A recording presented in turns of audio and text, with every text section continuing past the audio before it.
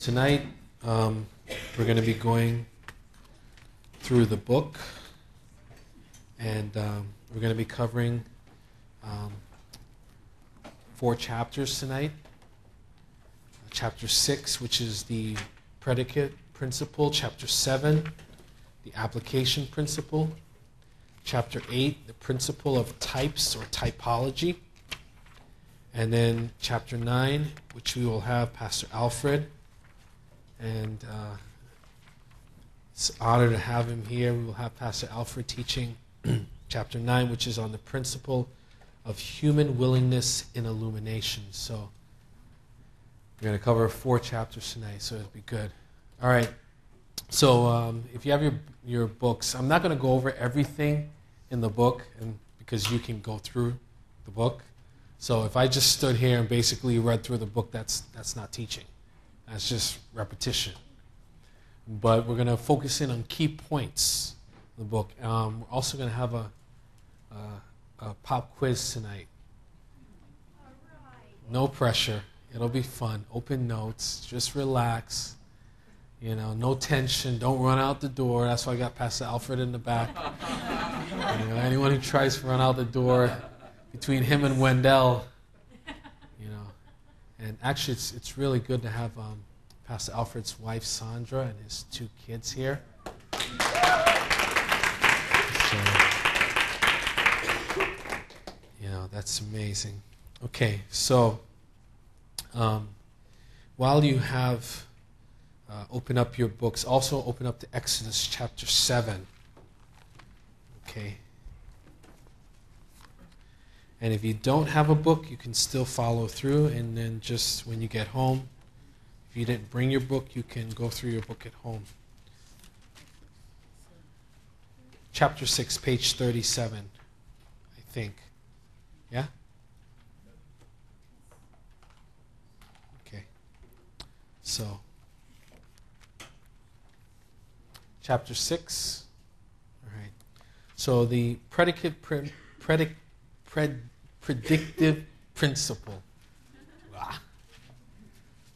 And just, you know, I love the point here is there's a difference between prophecy and prediction. And that's very important in the day and age we live in, because the word prophecy or prophetia, prophet, there was always 2 aspects of prophecy. Foretelling, or what we call prediction, something that will happen. And the other one is foretelling. Okay, and that is very crucial because it makes the difference between rightly interpreting Scripture. Remember, this is hermeneutics. This is the art of interpreting Scripture. But you can never interpret Scripture, 1, without God Himself, without the filling of the Holy Spirit, and 2, without its proper context. And sad to say, we live in a day and age where people have taken the Bible, the Word of God, out of context, and they have twisted Scriptures to their own destruction. So it's very important as students of the Bible that we rightly interpret, so we can rightly apply, right? And then there would be a proper illumination of the Word of God. Okay? So what do we mean by foretelling? Okay? Foretelling, was this a prophet? And it says here that a prophet was essentially God's spokesman, and his sole mission was to speak the Word of God, and only the words which God gave him to speak. That's crucial. Because remember, the prophet never ever divorced himself from the relationship with the one who was giving the prophecy. He never looked at it from, what can I gain out of this? And it's sad to say we see that so much in Christianity today. It's no longer what is God's heart, but how does this profit me, not profit God? And we see that so much. We see people using the Bible to bring profit or bring adding to themselves. And it's dangerous because it's a misinterpretation of the character and nature of God. And that is very important when we look at the Word of God. Never ever study the Bible and take the Bible outside of the character and nature of God. Because you know what happens then? The letter kills. It doesn't build people up. It doesn't produce a capacity. It actually robs them of a relationship with the Lord. So it says here that the prophet was essentially God's spokesman, and his sole mission was to speak the word of God and only the words which God gave him to speak. And we see example of Jonah. Okay, now in Exodus chapter 7, who wrote the book of Exodus? Moses. Was Moses a prophet? Yes. The first 5 books of Moses is the first 5 books of Scripture, the first 5 books of Moses. Verse 1 says this, "And the Lord said unto Moses, See, I have made thee a god to Pharaoh, and Aaron thy brother shall be thy prophet. And thou shalt speak all that I command thee, and Aaron thy brother shall speak unto Pharaoh, and that he send the children of Israel out of his land." Aaron was a prophet to Moses. He spoke God. It was like a relationship. Moses received from God, and then Moses communicated to Aaron, and Aaron spoke forth what was on Moses' heart. And the key thing was that it was not like, okay, Aaron said, okay, Moses, I don't know why we should say that. And it's interesting, this word command, it means to make something firm, to establish, to ordain, to delegate, to set in order. Once again, it means to make firm, to establish, to ordain, to delegate, to set in order. Set in order. Okay? And that's key, because prophecy and prophet went hand in hand. The prophet spoke forth prophecy. Let me ask you this question. What is our Bible? Prophecy. So is there any wonder why today no one reads the Bible? Think about it. No one reads their Bible. Churches, you can find churches where there is no Bible. You can find pastors where there is no Bible. But Satan hates the Bible. So his plan would be to either remove the Bible or misinterpret what God has said. Matthew 4:4. Man shall not live by bread alone, but by every word that proceeds out of the mouth of God. And that word is the word rhema, personal words from God. Man's to live by how many words? Every word.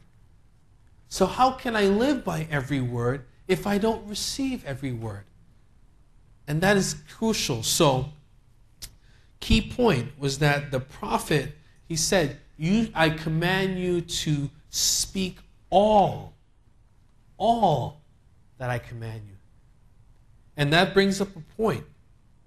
The point is this, that it wasn't, the idea of prophecy wasn't just something external. And what do I mean by that? Okay? It's easy for someone to hear something and speak forth what they've heard, but never let it get internalized. And that's dangerous.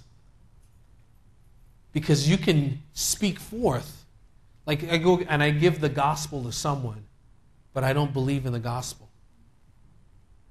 So what does it do? It may transform the person, but it doesn't transform me. And that was the key thing for prophecy and a prophet, was that, first of all, the prophet's relationship with the one who was giving the prophecy, God. Isaiah chapter 6. Isaiah was God's prophet, but we see the conversion of Isaiah in Isaiah chapter 6. He says, "Woe is me, for I am a man undone, and I dwell in the midst of people that are undone, and mine eyes have seen the Lord." And then God, and this is amazing, this is the finished work. God takes a coal from off of the altar and purges Isaiah's lips. That's the finished work. It's God's work, and we are receivers of what God has done. And then there's a transformation that happens. And all of a sudden, Isaiah hears these words, "Who will go for us?" And what was Isaiah's response? "Here am I." You know, and when God spoke to Moses in Exodus chapter 3, Moses all of a sudden talked about his ability or his inability to be God's servant. Right? He said, "God, you don't understand. I've been on the backside of the desert. I tried to do this. I tried." But the call of God comes with it the enablement from God. That's key to understand as a believer. God's call in our lives comes with the enablement of that call. So the prophet was enabled by God to speak forth God's prophecy.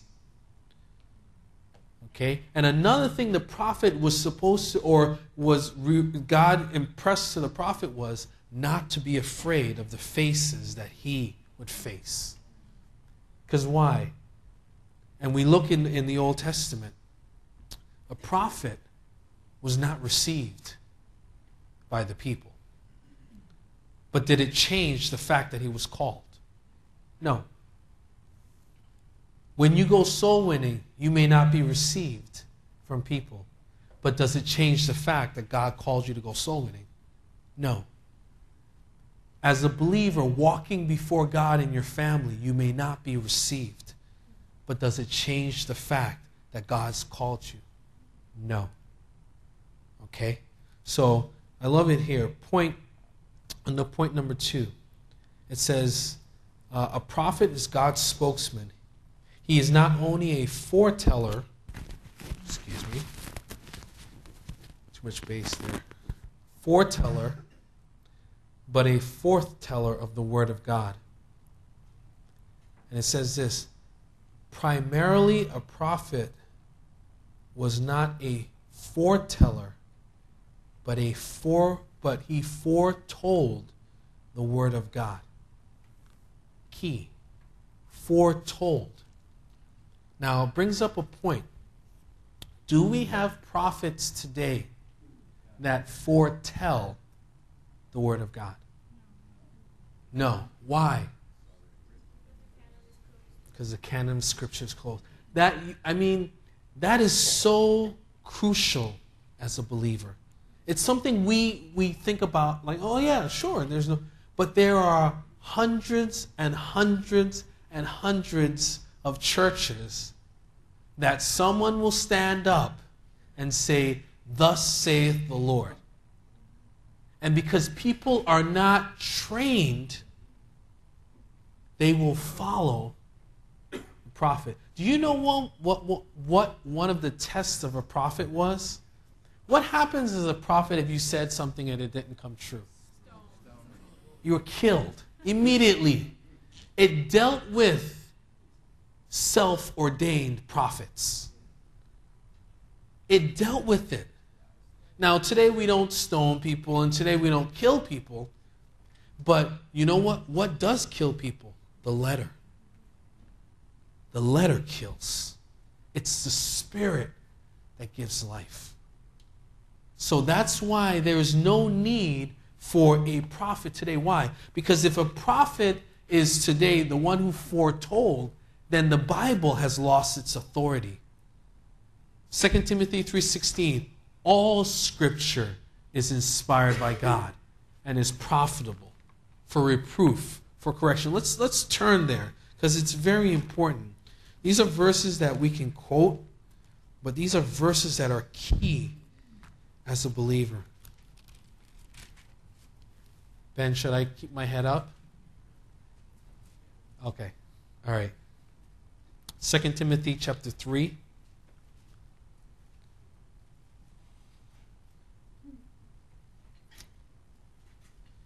Let's look at verse 13. Actually, let's look at verse 10. But thou hast fully known my doctrine, manner of life, purpose, faith, long-suffering, charity, patience, persecutions, afflictions, which came unto me at Antioch, at Iconium, at Lystra. What persecutions I endured, but out of them all the Lord delivered me. Yea, and all that will live godly in Christ Jesus shall suffer persecution. But evil men and seducers shall wax worse and worse, deceiving and being deceived. But continue thou in the things which you have learned, and hast been assured of, knowing of whom thou hast learned them, and that from a child thou hast known the holy scriptures, which are able to make thee wise unto salvation through faith which is in Christ Jesus. All scripture is given by inspiration of God, and is profitable for doctrine, for reproof, for correction, for instruction in righteousness, that the man of God may be perfect or mature, thoroughly furnished unto all good works. All scripture is inspired. So the prophet's authority came from God. And before the canon of scripture was closed, the assurance or the authenticity of that prophet was that what they said came to pass. If it didn't, they died. Okay? There was no problem. So there were not people running to become prophets. On the contrary, they were running against the office of being a prophet. Moses, what did Moses say? Send someone else, God. I don't want to be the person. Send someone else. Isaiah, I am a man undone. Jeremiah, I'm a child. All of God's prophets, if they looked at their own ability, they realized they were inadequate. There was one, Saul. He was head and shoulders above everyone else. But Nathan, the prophet, said to him, when you were small in your own eyes, God anointed you. Humility. And that's what Pastor Alfred will talk about in chapter 9. The importance of the willingness and brokenness and humbleness of the vessel where there comes illumination. All right. So, next point.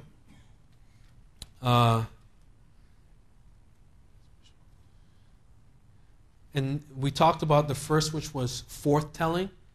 And then we also talked about foretelling. All right. Now,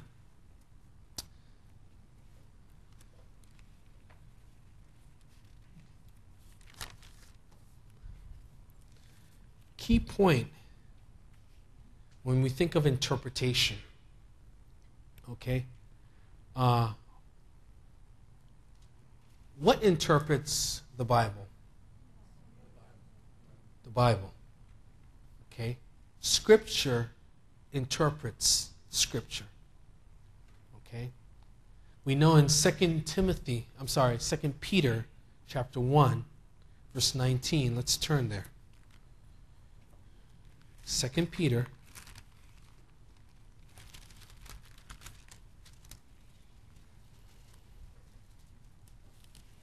chapter 1.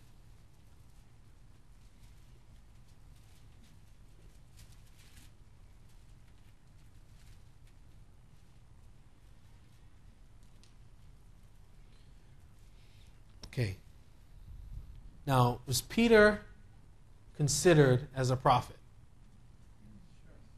He was an apostle, but he also was a prophet. Okay? Now, as a prophet, this is what he says. Verse 18. And actually verse 17. For he received from God, speaking about Christ, the Father, honor and glory, when there came such a voice to him from the excellent glory, this is my beloved Son, in whom I'm well pleased. And this voice which came from heaven we heard when we were with him in the holy mount. Okay, so he's talking about to the church that he was an eyewitness of Christ. Okay, his authority. But look what he says in verse 19. We have also a more sure word of prophecy, whereunto you do well that you take heed as unto a light that shines in a dark place, until the day dawn and the day star arise in your hearts. Knowing this, that no prophecy of Scripture is of any private interpretation. For the prophecy came not in old time by the will of men, but holy men spake as they were moved by the Holy Spirit. Okay? Now, Peter is saying that we heard the Father's voice, but we have a more sure word of prophecy.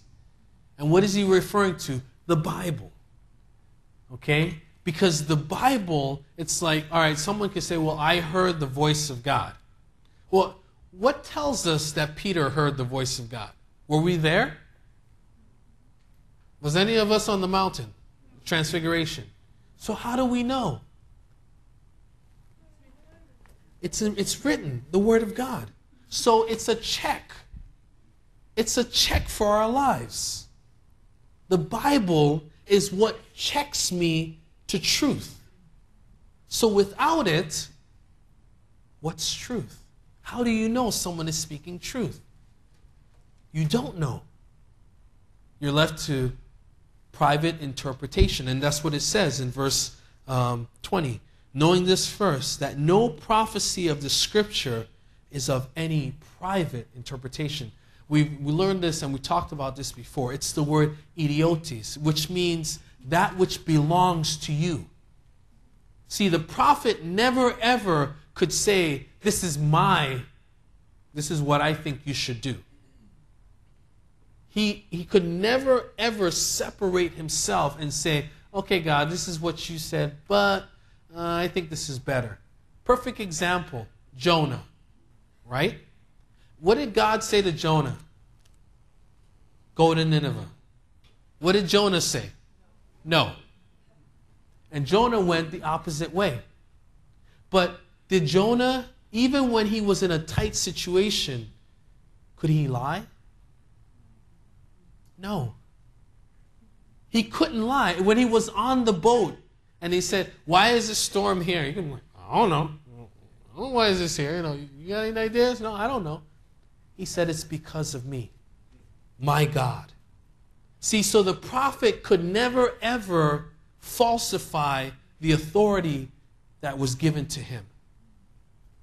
That's an amazing point for pastors, for believers. Because we realize that, you know what? The call of God is very important. So I don't take it lightly representing this Bible or standing in this pulpit.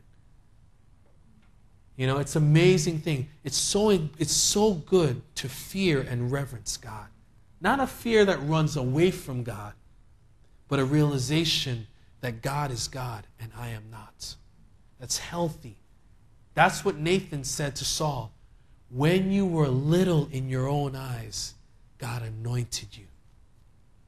It's amazing. So it means private interpretation, or I interpret it myself. Now, listen to this. I'll just give you some points on what we have that's more sure. Okay? Where is it? Here we go. Right? The word more sure is the word bebios, B-E-B-A-I-O-S in the Greek. B-E-B-A-I-O-S. It means to build. It means something firm, something fixed, something certain, something reliable, something trustworthy. It has the idea of faithfulness, never failing, unwavering, immovable. I'll say those words again. To build, being firm, fixed, certain, reliable, trustworthy, faithful, never fail, unwavering, immovable. I like that. Immovable. We have an immovable prophecy. Word of prophecy. It's immovable. Why? Because it's built on the character and nature of God, which is immovable. All right? Some verses. Romans 4:16 says, to the end, the promise would be immovable. To the intention that the promises of God are immovable. Okay? That's Romans 4:16, excuse me. 2 Corinthians 1:7 says we have a hope that is steadfast or more sure or immovable or fixed. Okay? Hebrews 6:19, it says we have a hope as an anchor of the soul, both sure and steadfast. It's the word bebios, the word steadfast meaning immovable. That's Hebrews 6:19. Psalm 19 verse 7 says God's testimony is sure.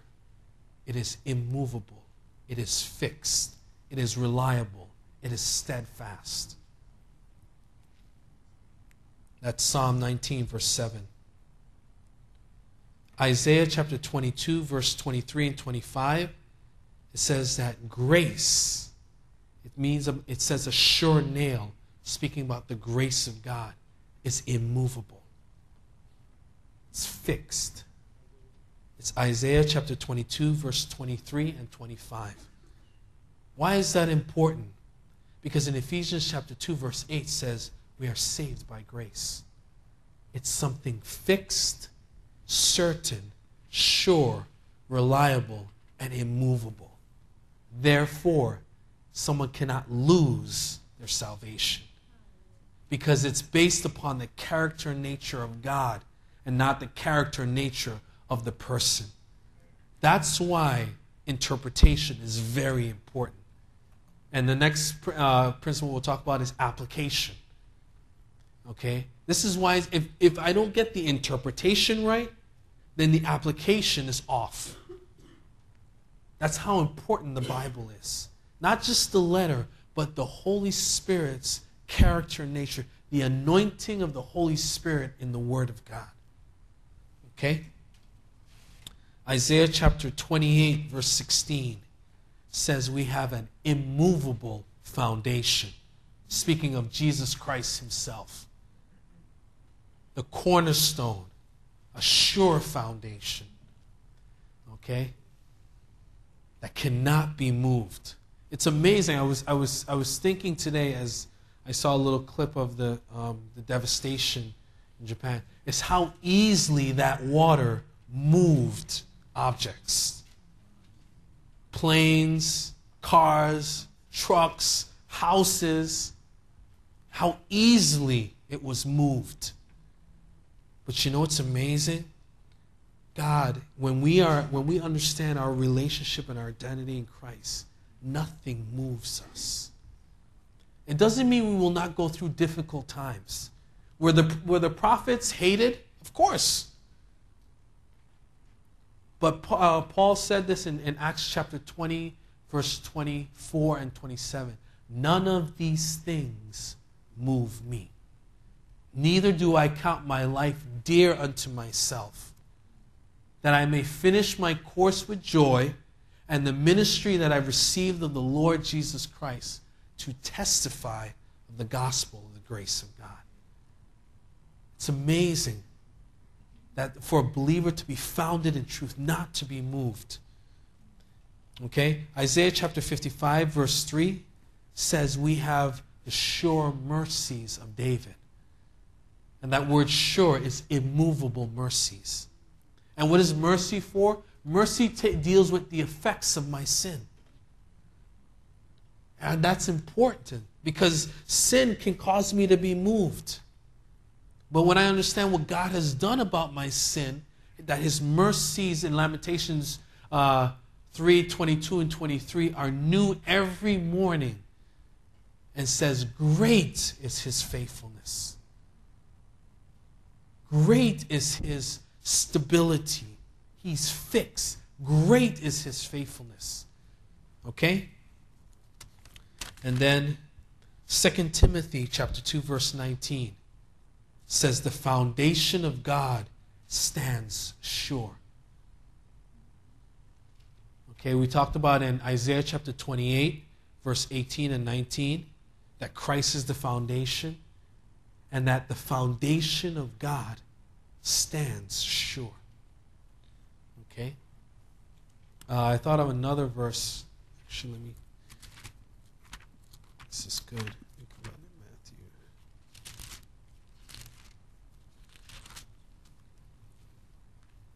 Matthew chapter 16, verse 18. And I say unto thee that thou art Peter, and upon this rock I will build my church, and the gates of hell shall not prevail against it. Okay? The gates of hell cannot move the church, which is founded upon Christ and not Peter. Okay? Now, before we go on to the principle of practical application, are there any questions about anything we've talked about? If it's in the book, I didn't go over everything in that chapter because you can read it. You know, there's a lot of verses and it's very good. But, okay, so... All right, let's look at the next principle, chapter 7. How we doing? Doing all right? How you doing, Justin? Okay.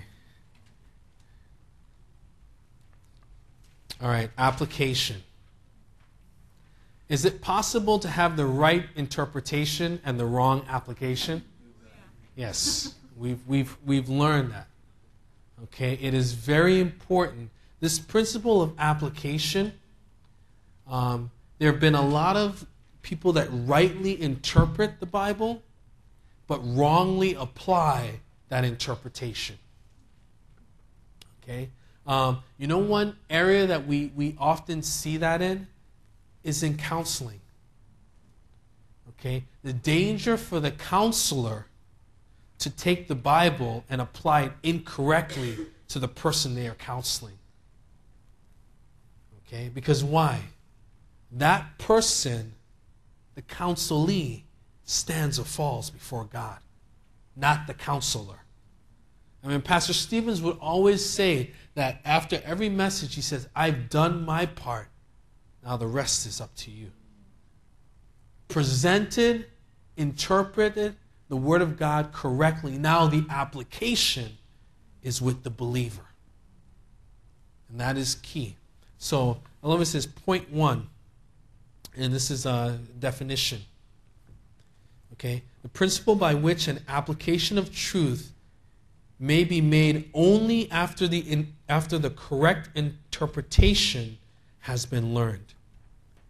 It says, this means that when you study the Bible, you must first seek the proper interpretation of the text, the exact meaning always, and the literal meaning. You ought never to take a text and preach on it without examining the words of the text. You know what? Pastor Alfred can tell you, there are so many preachers that have taken a portion of the Bible, just take a verse out of the Bible and gone with it without understanding what they were preaching. Or a believer takes a portion out of the Scripture and incorrectly applies and understands what that verse says. You know, perfect example we see today is divorce. It says, oh, the Bible says be not unequally yoked. Well, you know, that says it before you got married. You know, someone gets saved and they say, I read the Bible, oh, the Bible says I'm not supposed to be unequally yoked, so I'm going to divorce my... No. Because it also says in 1 Peter chapter 3 that the believing husband can win the unbelieving wife. That's why Scripture interprets Scripture. Isaiah 28, verse 10 and 13. Line upon line, precept upon precept. Perfect illustration is building a wall, a brick wall. You lay the foundation, and the other brick goes right on top of it, and the other line goes right on top. And you know what you use to make sure that wall is straight? Plumb line. It's a standard. And I remember Pastor Shallow taught in class, amazing, that like it stays right there and it cannot lie. The plumb line is the Word of God. The plumb line is the grace of God. It can never lie. It can be used in China. It can be used in America. It can be used 400 years ago. It can be 400 years in the future. It's the same principle. It's a standard. Okay? And then next point. And I like with this, that this point which is important is that there may be many applications, but there is only one interpretation. What do we mean by that? Okay. Matthew 4:4. Man shall not live by bread alone, but by every word that proceeds out of the mouth of God. So the interpretation is that the Bible, this is what it says, well, God's not here, and I can't see the Bible coming out of God's mouth, so I guess I can't live by it. That's not what the Bible is saying. The mouth of God speaks about His Word. Okay, Jesus, the living Word, became the written Word. Okay, that was the living Word speaking, but He was speaking about the written Word. So someone will say, well, you know, Jesus is not here. And He's the one who said that verse. So I've never seen... And can I ask you a question? Can you see words out of someone's mouth?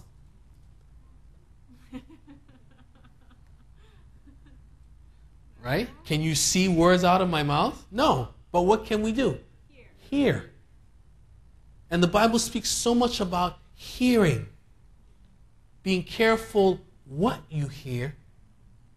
Mark 4:24. And be careful how you hear.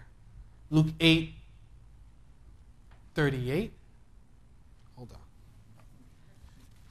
Let me turn there. I get these two mixed up.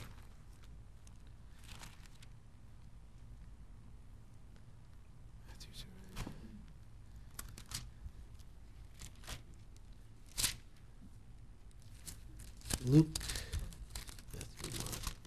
8.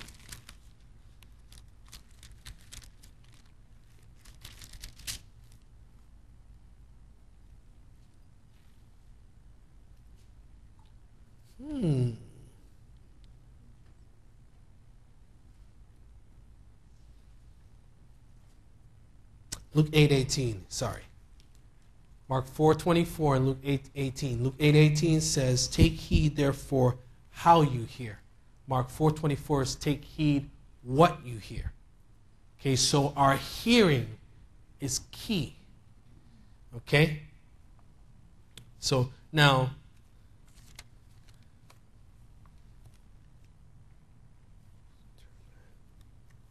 actually, before we go forward with the application principle, I wanted to do something regarding prophecy. Okay. Remember when we were talking about Scripture, interpreting Scripture? Okay. And we talked about the importance of the Bible. And I kind of went through that quickly, but I didn't want to, because it's important. All right? What the Bible says. Okay? Now, think about this. This is some verses when we talked about not of private interpretation or one's own interpretation. This is important. Listen to these verses. You can write them down.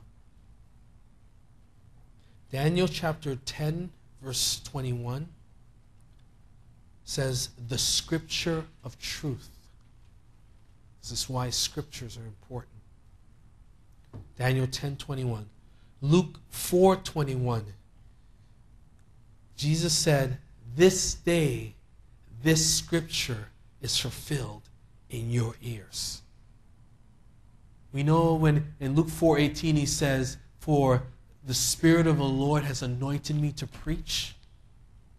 And he says in verse 21, this day, this scripture is fulfilled in your ears. John 7:42 says, hath not the scripture said? I'll say the verse again. John 7:42 says, hath not the scripture said? And why is that important? Because, see, if we are not people of the book, then our reasoning will be outside of the Word of God. Are you with me? It's very important. If I am not a man or a woman of the book, I was listening to a message from Pastor Stevens from 1974. He spoke of the book of Joshua and how that Joshua was a man of the book and the importance of being a man or a woman of the book. And so John 7:42 says, hath not the scripture said?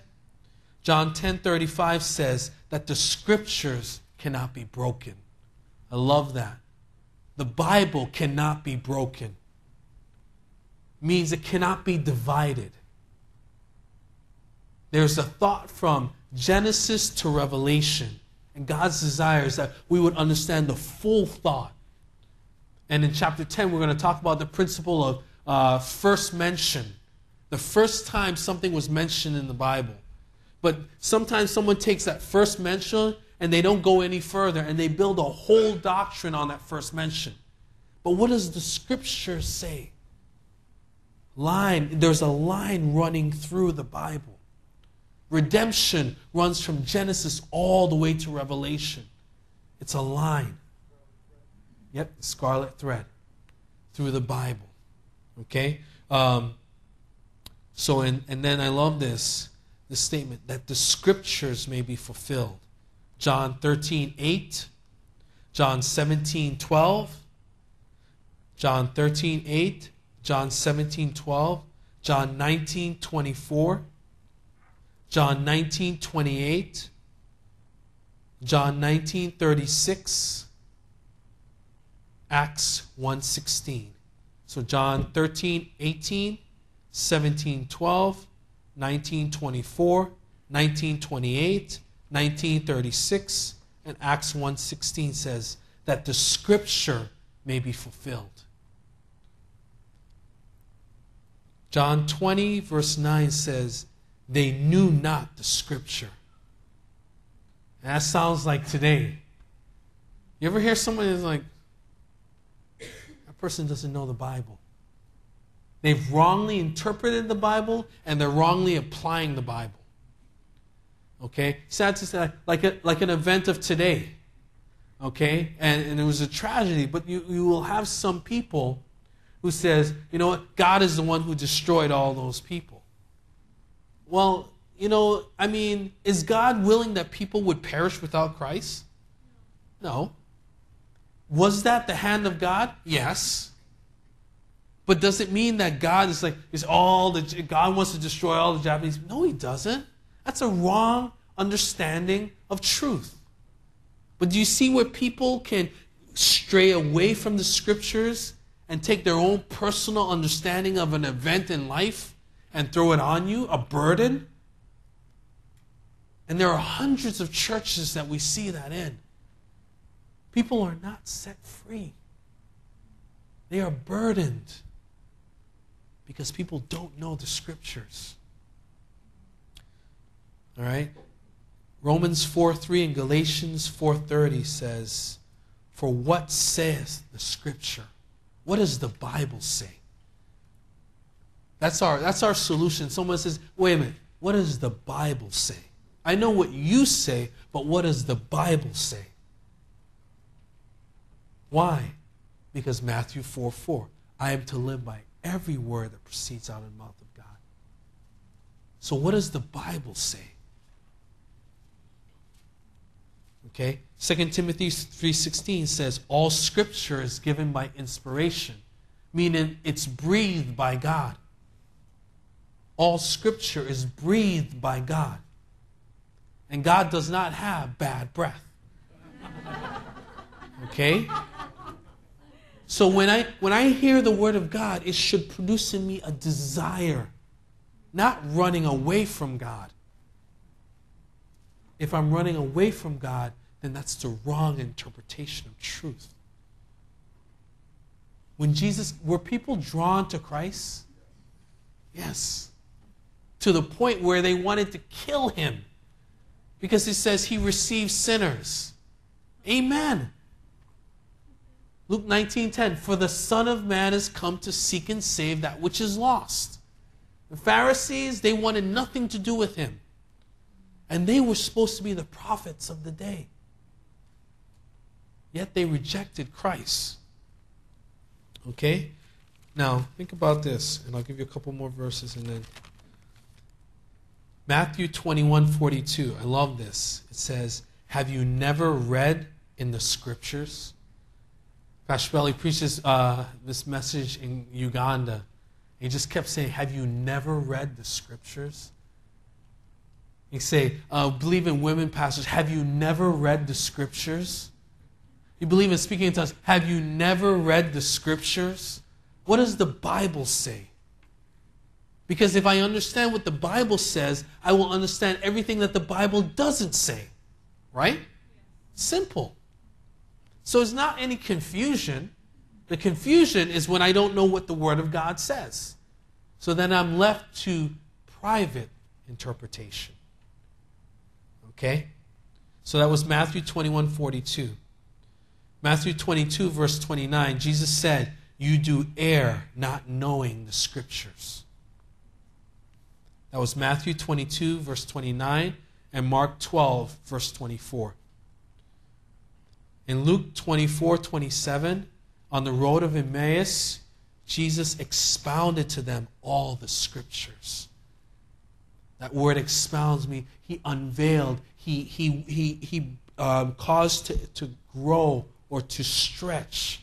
He expound or to enlighten the scriptures. That's Luke 24:27. Yep, hermeneutics. That's where we get hermeneutics from. Luke 24:32. I love this. It says, did not our hearts burn within us while he talked with us by the way and while he opened to us the scriptures? Did not our hearts burn within us? Luke 24:32. Luke 24:42. Then he opened their understanding that they might understand the scriptures. That was Luke 24:42. John 5:39.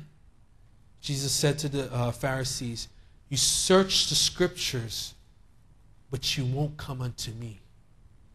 There are people who search the Bible analytically to try to disprove the Bible, but they won't come to Christ. And I love the statement of Pastor Steve's when he gave his testimony. He was trying to disprove the Bible, but it brought him to Christ. He fell in love with the Bible, and he kept saying, that's fair. As he looked to try to disprove the Bible, he kept coming to the point of saying, that's fair, that's right.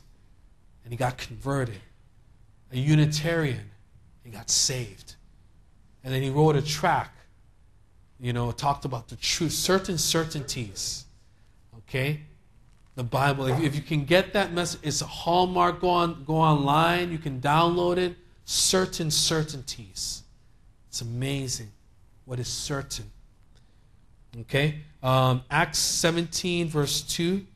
Paul reasoned with them out of the scriptures. The Bible. It's the Bible. If you're going to talk to people, talk to them about the Bible. If they don't want to talk to the Bible, don't talk to them. Because you're not going to be able to convince someone by reasoning, just logic. It's the Bible. Okay? Acts 17, verse 11. I love this. The Bereans searched the scriptures daily. Okay, that's Acts 17, verse 11. All right, Acts 18:24. Apollos was mighty in the scriptures. He was a great orator, but he needed to understand body life. Okay, he was a great man by himself, but Priscilla and Aquila brought him near to teach him more personal application of the Word of God. Acts 18:28, Paul showing that Jesus is the Christ by the Scriptures, by the Bible. Okay, Romans 1:2 and 2 Timothy 3:15, it's called the Holy Scriptures, the Holy Bible, set apart unto God, God's thoughts. Romans 15 verse 4, the Scriptures produce patience and comfort. Romans 15 verse 4. 1 Corinthians 15 verse 3, Jesus died for our sins according to the Scriptures. That's 1 Corinthians 15:3. And last, 1 Corinthians 15:4, Jesus rose from the dead on the third day according to the Scriptures. Okay, so this is why it's so important, like applying the Bible in our lives. It's the Bible. It can't be private interpretation. It can't be my feelings. Why? My feelings will lie to me. If I try to apply the Bible according to my feelings, I will misinterpret truth. Okay? It says in 1 Corinthians 7:1, it is good for a man not to touch a woman. That's what the Bible says. But if a guy reads and says, well, because I am a theological student in the Bible, I think that I have conquered that verse, and I think I can touch a woman. Wrong. You have erred not knowing the Scriptures. Okay? This is what preserves our lives. Okay? It says that what profit shall a man if he gains the whole world and loses his own soul? What does the Scripture say? And that's a good practice for our own lives. When a thought comes in, this is a good verse. 2 Corinthians 10:4-6. Casting down imaginations and every high thing that exalts itself above the Word of God. Bring it to captivity. Whether it's from within or whether it's from without. It's the Bible. What does God say? And take the time. Take the time to know what God says. Okay? So when we think of application, at this point, I love what it says here. That there may be many applications, but there is only one correct interpretation of Scripture. Only one. As God intended it. Okay? As God intended it, not man. If you put man into the equation, you got a problem. Because man will twist the Scriptures. He will corrupt the Scriptures. He will pervert the Scriptures. Okay? But all Scripture is breathed by God. All right? And then I love this point when it says, point E, hindrances in interpretation. This is so good. A desire for applause of the world. That is a hindrance to proper interpretation. It's the word we say, a fair show in the flesh, or men pleasers. If I desire to be accepted, I will misinterpret the Bible to my own destruction, sad to say. But that's what will happen. Okay? And point number 2, other hindrance to Scripture is vanity and flattery may lead to blindness of the Scriptures. Flattery and vanity. Did Solomon have the Bible? Did Solomon err from the Bible? Why? Vanity and flattery. It's amazing. I think about, I was, Pascal was saying in service how when Abraham Lincoln heard the Bible being preached, he sat on the edge of his chair and his mouth was open. It was because as a president, the Word of God was penetrating his soul. And he realized that his authority, there was authority above him. And that's healthy in office. Moses said to the judges that before you judge the people, realize that God is over you, so you don't give false judgment in court. Okay? Well, in Zambia, the president, when he did the inauguration, he says, this country, he held up the Bible, he read the Bible, and he said, the Bible will rule this country. That's what you need. Not the letter, okay, but the life. All right? So, now, point number 3. It says, study without regularity and without system. Okay? Now, this means this. It means freshness when you study. Okay? Because if you just study the Bible what's the illustration I can say? I don't even know good illustration. Something that's just dull, and mundane, boring. What? Who? Wrote? Like mathematics. 1 + 1 is 2. 1 + 1 is 2. It can become dry. But it's like meeting God. Matthew 11:28-30. It says, learn of me, for I am meek and lowly in heart, and you will find rest for your soul. So the danger of just studying the Bible, I just got to get through it. Okay, I just got to get through it.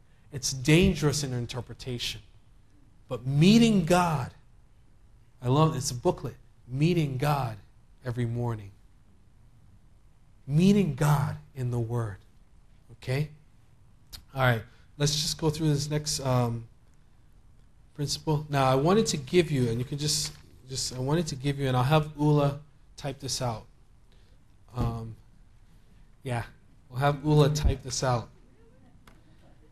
And if you have, how many have a Thompson Chain Bible? Okay, that's good. If you can, get a Thompson Chain Bible. It's a great study Bible. Okay? Thompson Chain and Zodiac, like 2 Bibles. But I was just looking at today prophecies and fulfillment of prophecy concerning Christ. This will help us as we go into types. Actually, let's go into types first, and then we'll talk about that. Okay? How many before this class you've heard about the typical principle, types? Okay. How many of you never heard of a type? When you think of type, you're thinking like, no, really. When I first heard type, I was like, okay, type like a typewriter. But I didn't understand what a type was in the Bible. You would read a portion of Scripture and like, what are they talking about? But it's in page 48, the typical principle. This is the definition of a type. Okay? How many are there? All right, page 48. It says a type is a divinely appointed illustration of some scriptural truth. Key word, divinely appointed, which means where did it come from? God. Okay? God is the one who appointed the type. And the purpose of the type is to point to a fulfillment. And the Bible is full of types. The Old Testament was full of types. The tabernacle was full of types. Type of who? Christ. And this is important in interpretation. Okay?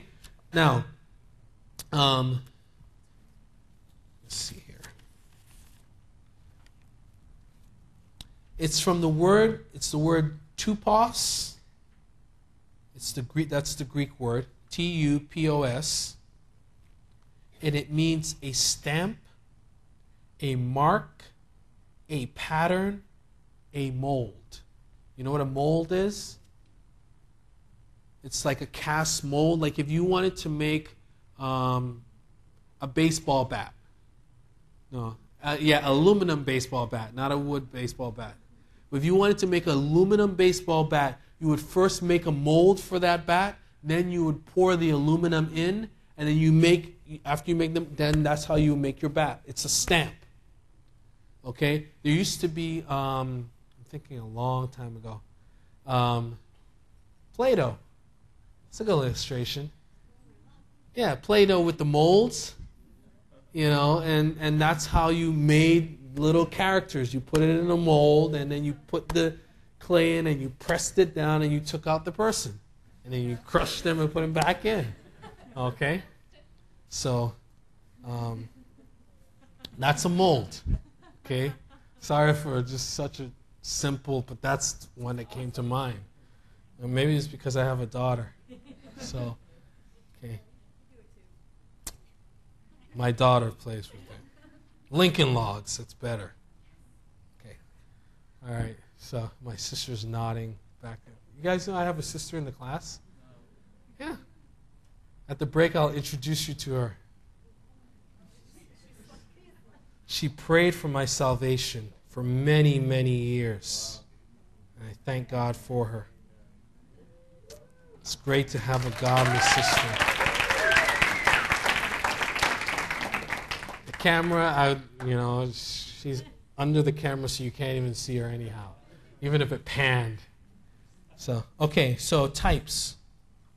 There's also in the word tupos, there's different classifications of types. Okay, this is one of the principle of interpretation. Okay,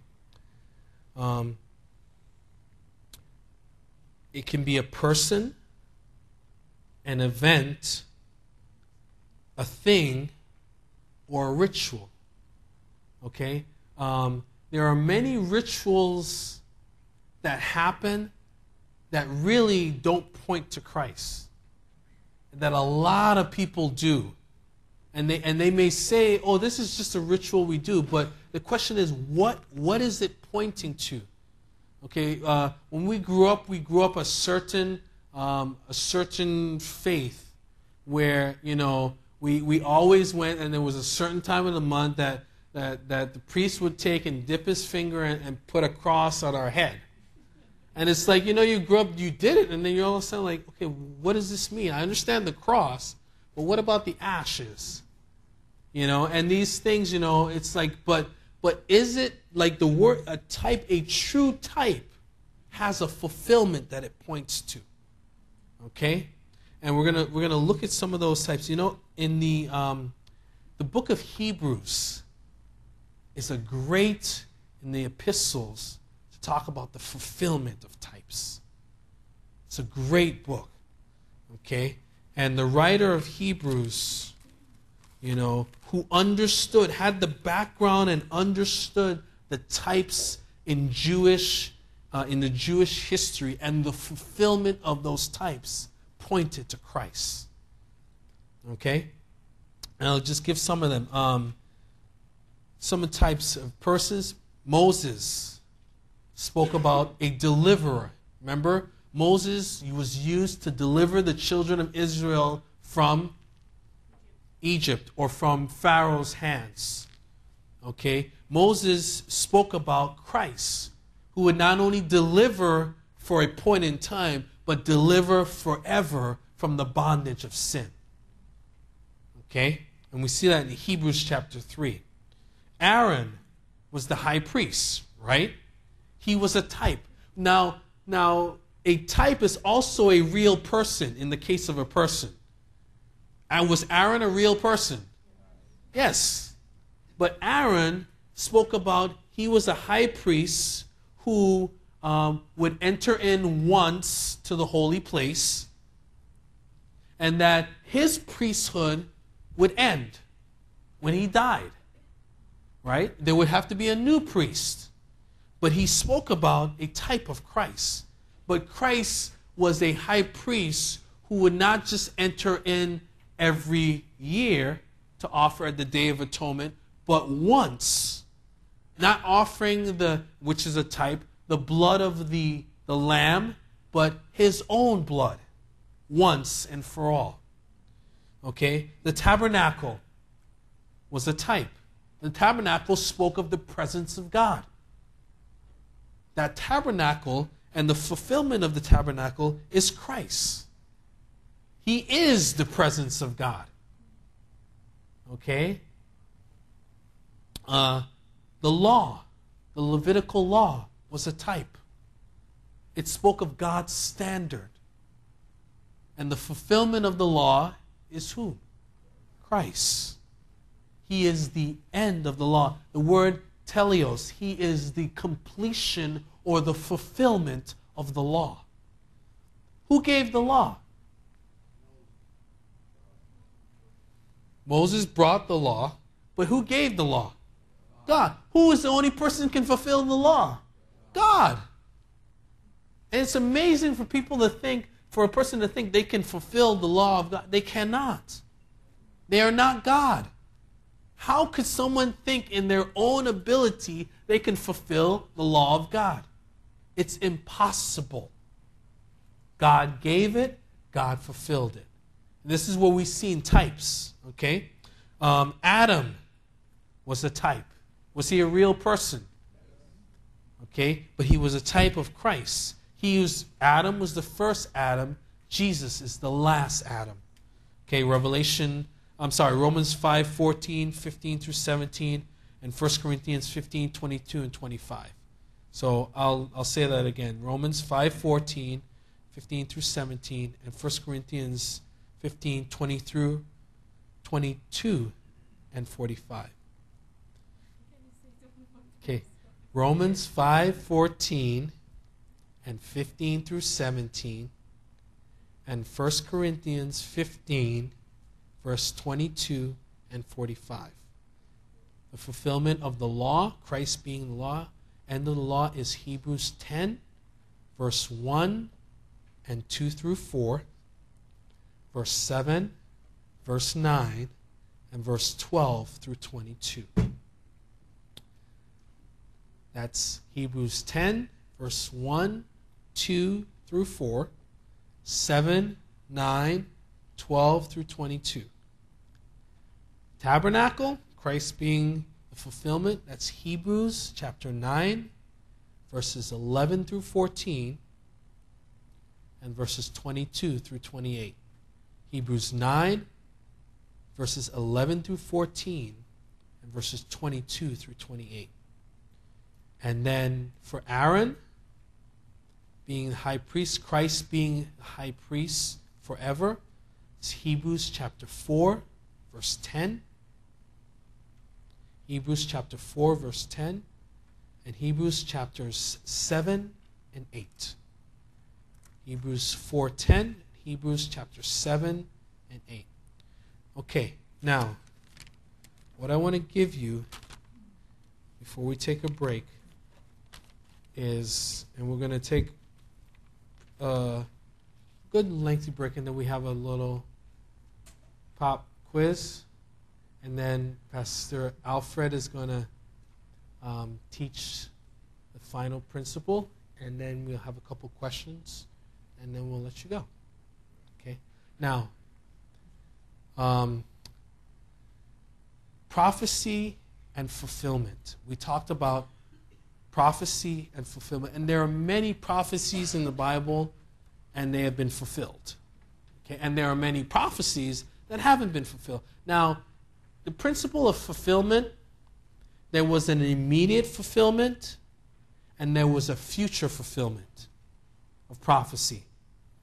Okay? So sometimes people get mistaken. They look at the immediate and say, well, yeah, that happened, and that's it. But often when the prophet spoke, he spoke, remember, Pastor Shalom, is a beautiful picture where you have mountain peaks. Okay? You can see the top of the mountain, but you have no idea what's sitting between the mountains. And the prophet could see the top of the mountain, but he could not tell the distance between those mountain peaks. He had no idea how long this would happen or when it would be fulfilled. Okay? Now, and today I was just thinking about specifically the prophecy of Christ and the fulfillment of that prophecy, which is amazing because you realize that God's plan and God fulfilled his own plan. Finished work. He planned it. He fulfilled it. We receive it. It's amazing. Okay? So, all right. Are you ready? All right. First prophecy and fulfillment. Christ, seed of the woman. Genesis 3:15. Because that's what we hear about, that the seed of the woman shall crush the head of the serpent, and the serpent shall bruise his heel. Fulfillment, Matthew 1:1 and Luke chapter 1. Actually, sorry, Matthew 1:16, not 1:1. Matthew 1:16, and I'll turn there. It speaks about the genealogy of Jesus Christ. Verse 15 says, and Eliud begat Eleazar, and Eleazar begat Mathan, and Mathan begat Jacob, and Jacob begat Joseph, the husband of Mary, of whom was born Jesus, who is called the Christ. Where you see of whom always speaks of possession. Okay? Now, if it was Joseph, then it would say, after Joseph, it would say, of whom was born Christ. But it says, of Mary, of whom was born Christ. The possession is not Joseph, but the possession is Mary. All right? He is the seed of the woman, not the seed of the man. All right? So the fulfillment in Matthew 1:16, also you see it in Luke chapter 1 and Galatians 4:4. All right? Next, the promised seed of Abraham. Christ being the promised seed of Abraham. Genesis 18:18. Fulfillment, Acts chapter 3, verse 25. Genesis 18:18 and Acts 3:25. Next, the promised seed of Isaac. Genesis 17, verse 9. Fulfillment, Matthew 1, chapter 1, verse 2. And it says this, Abraham begat Isaac, and Isaac begat Jacob, and Jacob begat Judas and his brethren. Matthew chapter 1 speaks of the genealogy of Christ, his lineage, his line. Okay? Next, promised seed of Jacob. Numbers chapter 24, verse 17 is the prophecy.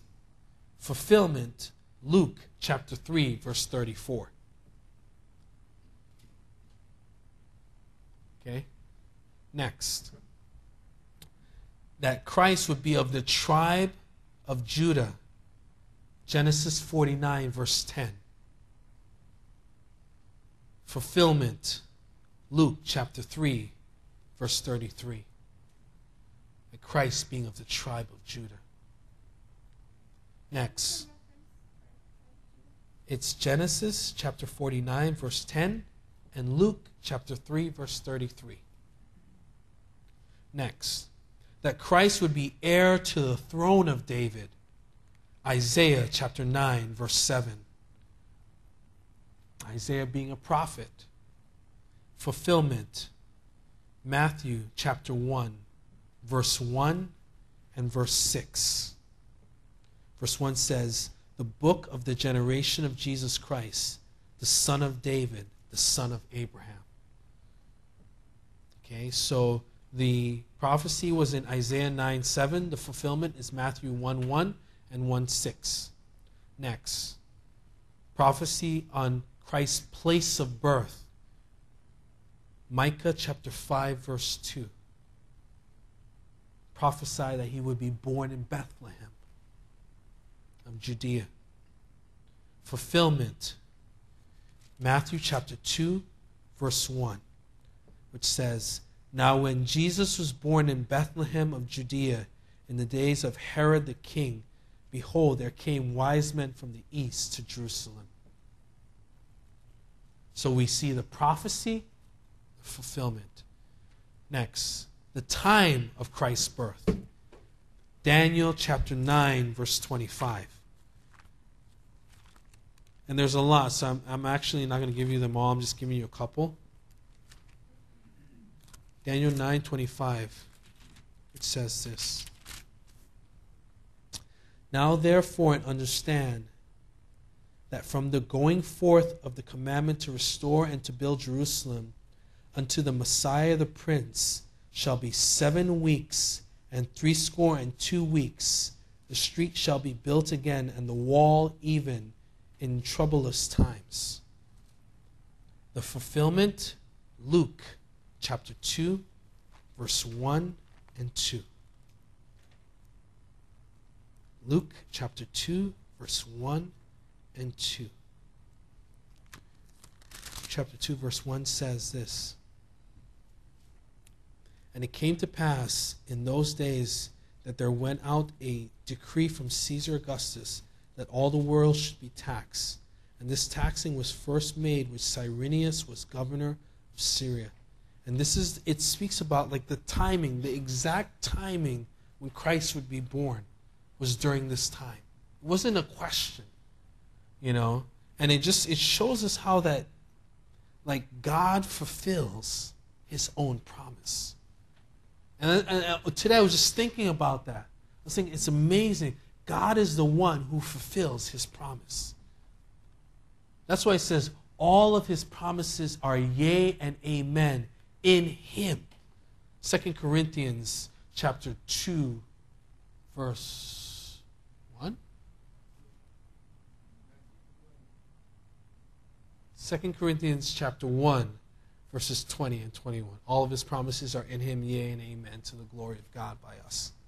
Sorry, it's like my mind is like, but it's okay. All right, we'll just do a couple more, which is good. Born of a virgin, Isaiah 7:14. A virgin shall conceive and shall bear a son, and you shall call him Emmanuel, being interpreted, God with us. Fulfillment, Matthew chapter 1, verse 18.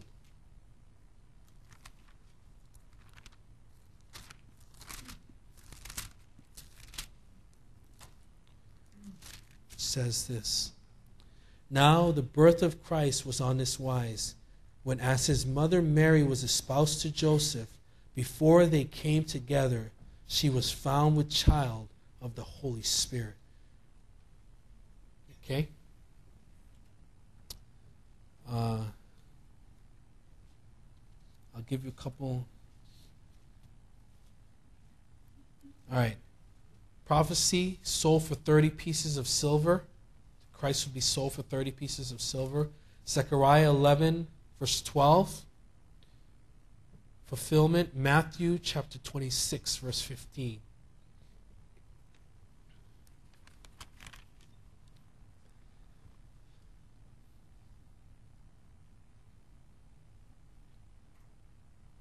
Next, that Christ's side would be pierced, Zechariah 12:10. And the fulfillment was John 19, verse 34.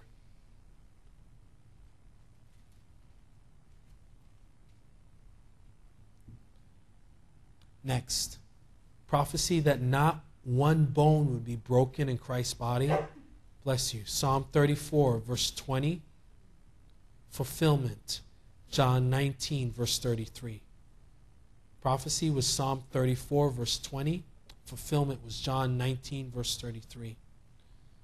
Next, that Christ would be buried with the rich. Isaiah 53, verse 9. It's the prophecy.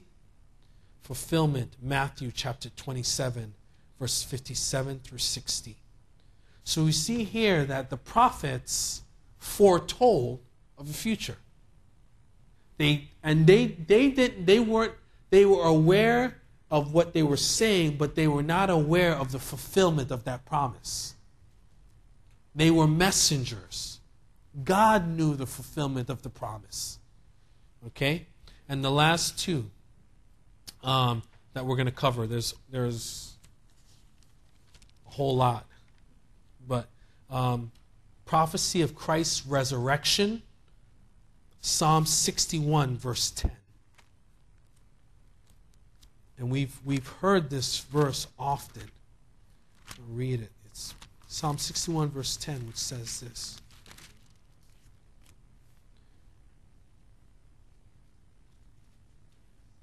Psalm 61, verse 10? 16, verse 10. Wow. Man. Thank you for that clarification. I got my numbers transposed. Psalm 16, verse 10. For thou wilt not leave my soul in hell, neither wilt thou suffer thine Holy One to see corruption. Fulfillment, Matthew 28, verse 9. Which says,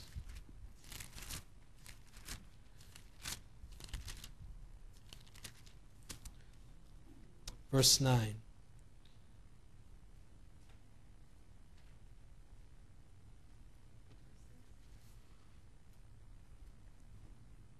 Is that a 9 or... Man. All right, let's read verse 6. He is not here, for he is risen as he said. Come and see the place where the Lord lay. Yep. You got it? 28:9? Yeah, that's what I thought.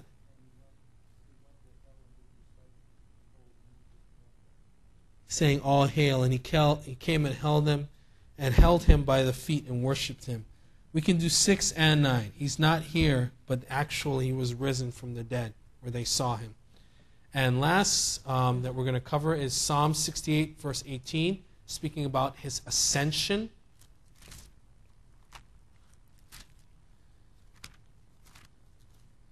Psalm 68, verse 16. Thou hast ascended on high. Thou hast led captivity captive.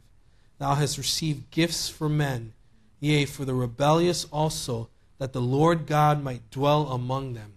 And the fulfillment is Luke chapter 24, verse 50 and 51, which says this, and he led them out as far as to Bethany, and he lifted up his hands and blessed them. And it came to pass, while he blessed them, he was parted from them and carried up into heaven. And Acts chapter 1, verse 9. Right after the Great Commission, as they were beholding him, he ascended to heaven. So, just those 3 principles tonight that the first 3 we wanted to cover. And then, as I said, when we come back from the break, we're going to take a short quiz. And then we're going to have Pastor Alfred from Liberia come and close the class with the principle of humility and willingness in illumination. All right, so we're going to take about a 20-minute break. And then we're going to come back and take the quiz. And then we're going to come back for the last half an hour, finish up the class. So, Lord, thank you for this half. Bless the break. Bring us back again to the second half. In Christ's name, amen.